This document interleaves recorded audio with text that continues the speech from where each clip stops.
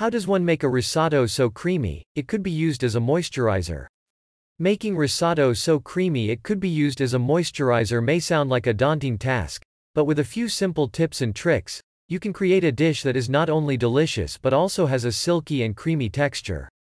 The first step in creating a creamy risotto is to choose the right type of rice.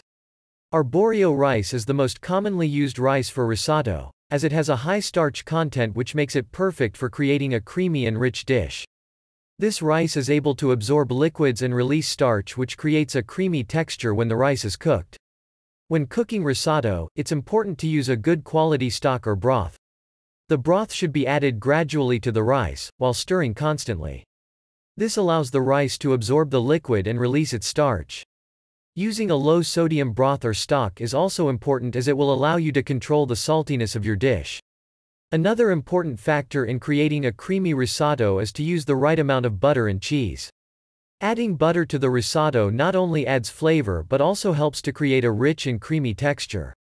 Parmesan cheese is a classic choice for risotto and should be added at the end of the cooking process. It is important to use freshly grated cheese as it will melt better and create a creamier texture. A key step in creating a creamy risotto is to stir it constantly during the cooking process.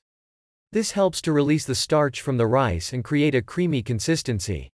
As you add liquid, the rice will absorb it and the starch will be released, creating a creamy texture. It is important to stir frequently to prevent the rice from sticking to the bottom of the pan, and to ensure that the liquid is evenly distributed throughout the dish. Another option for making a creamier risotto is to add heavy cream to the dish. This can be added at the end of the cooking process, to add richness and creaminess. Additionally, you can also add some sour cream, which can add a tangy flavor and create a more complex flavor profile.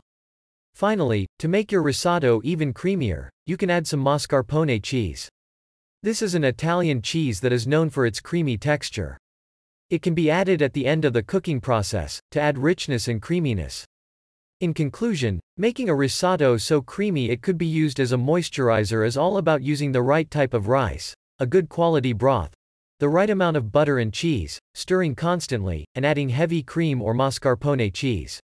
Experimenting with different types of cheese and different cooking methods can help you to find the perfect balance of creaminess and flavor for your tastes.